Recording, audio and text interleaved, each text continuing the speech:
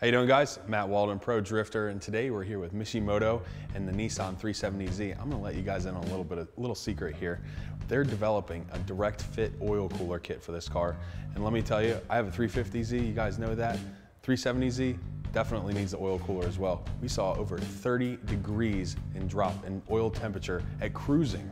That's just at cruising. Imagine what it can do for you when you're heavy on the gas. So let's go, let's check it out. I'll show you guys what's going on in Mishimoto. These are the final production brackets for the G37 as well as 370Z. If you're installing this on the 370Z, you're going to use the large bracket as well as the larger of the two smaller brackets. On the G37, you'll be using the large bracket as well, but the smaller of the two brackets. To install the Mishimoto Direct Fit Oil Cooler Kit for the 370Z, you will need a panel tool, Teflon tape, hex key set with a 5mm hex key, ratchet, 10mm socket, and most likely a quart of oil. Difficulty is about a 3 out of 5. Installation should take about an hour. First step, make sure it's in park and or the parking brake is set, and jack up the front end.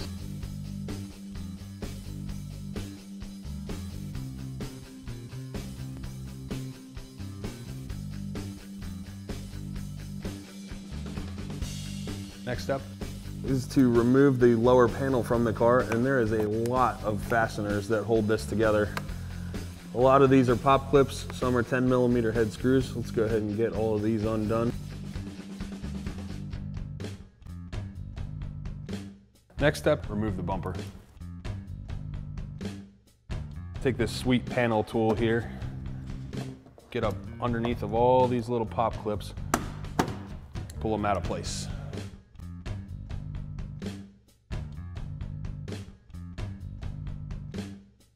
Keep in mind, this guy has the Nismo arrow. It's not going to change too much in the grand scheme of things, but just so you guys know at home, it might be a little bit different from what you guys are working with.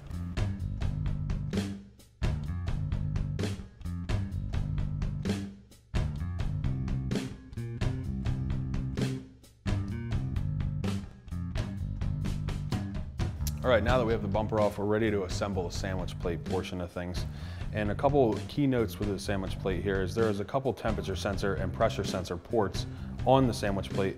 If you have aftermarket gauges, these are where you want to put it. This car that we're working on, however, does not have these. Mishimoto supplies plugs with this. Make sure you Teflon tape them and screw them in to the sandwich plate adapter.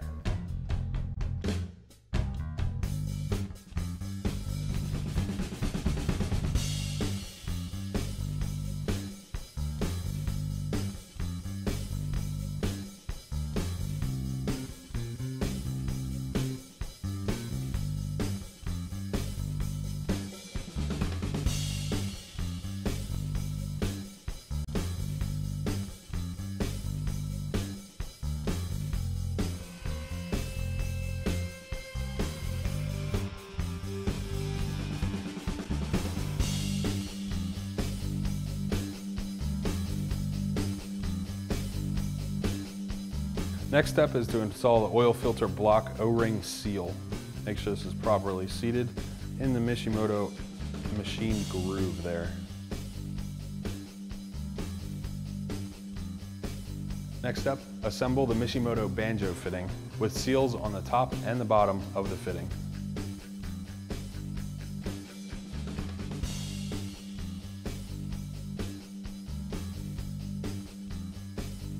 And locate the proper adapter for your car. For the 370Z, you're going to use the one without the hash marks around the hex portion of the adapter. All right, we're just about to put the sandwich plate on. First, we got to remove the old oil filter. Make sure that you have a drain pan ready. Typically, a little bit of oil will come out of here. Looks like we're getting lucky on this one. Yep. Grab a little bit of oil off the old oil filter and just lubricate this O-ring before that goes on.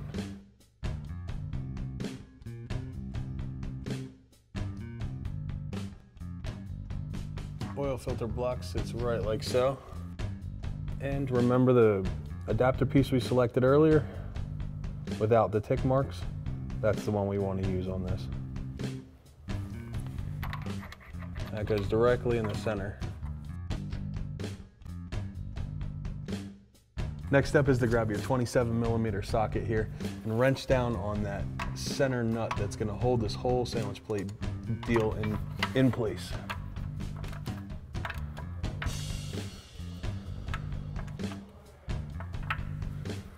At this time, you can tighten up the banjo nuts as well.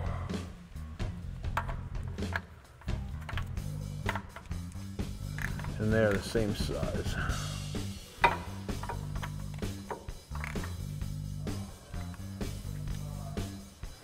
And we're just about ready to put the lines and the mounts on. This is what makes the 370Z direct fit oil cooler kit so sweet. Mishimoto has designed this awesome bracket that bolts directly on the car, makes their oil cooler a direct fit for the 370Z. Before we get started, what we're going to do is bolt the oil cooler right to the bracket using the supplied hardware. That way we don't have to do it when it's on the car. This is the part where you speed this up, like times 11. Now keep in mind the brackets that we're using here today are prototypes. The final brackets that you will be supplied with your kit may look a little bit different, and they'll be powder coated metal ones.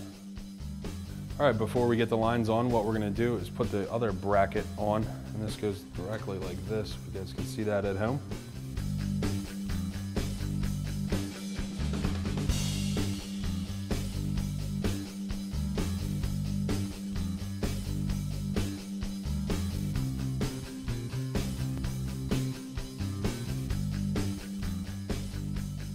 And this one we're going to leave loose until the final installation.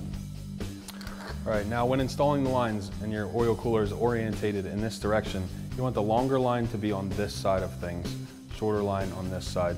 You'll notice that the lines that come in the kit are about a foot difference in length. The 90-degree turn on the line goes to the oil cooler.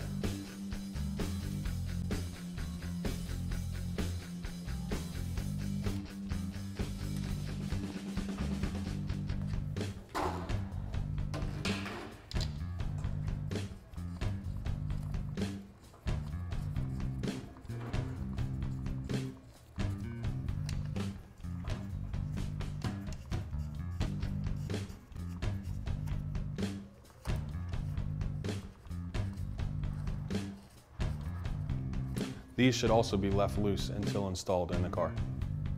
Install the clips with the threaded portion of the clip towards the back of the vehicle in these two locations on the front end of the vehicle. After those are on, we're ready to bolt the whole assembly up.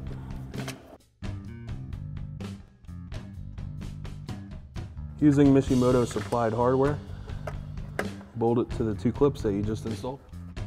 And the third one goes right in the middle here, right in the center of the vehicle. Once everything is installed, go ahead and tighten up all the hardware and tighten up the lines as well. As far as routing of the stainless steel braided lines, make sure they follow this power steering cooler line right into the engine bay.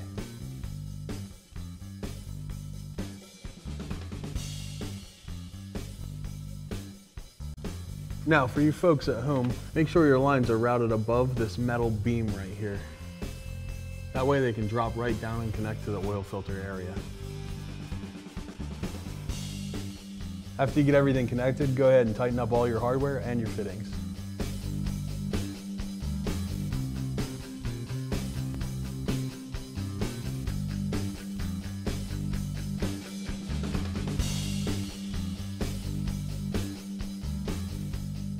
Look at these swanky drop engineering motor mounts. Those things are awesome. Anyway, back to our regularly scheduled programming. Next, reinstall a new oil filter. All right, after all your fittings are tightened up, go ahead and start the car. You only want to start the car for a second to get oil flowing through all the lines and through the oil cooler. At this time, also check to make sure there's no leaks in the system. An oil cooler is something that must be maintained. If you're going to race the car, if you're going to have an oil cooler on, you definitely want to maintain it, which means leak checking it during every oil change. Before you wrap things up, double check that you don't have any oil leaks in the system and double check the oil level. Don't be surprised if you have to add another quart or so. See, it's already low. Time to add a quart.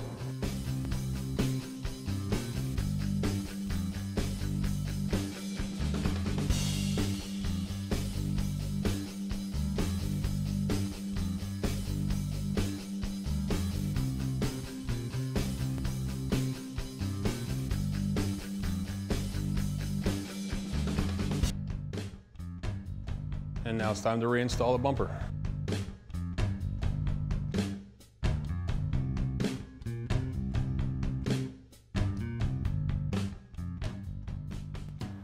Reinstall the bumper, replace the pop clips in the front and the screws at the fender area.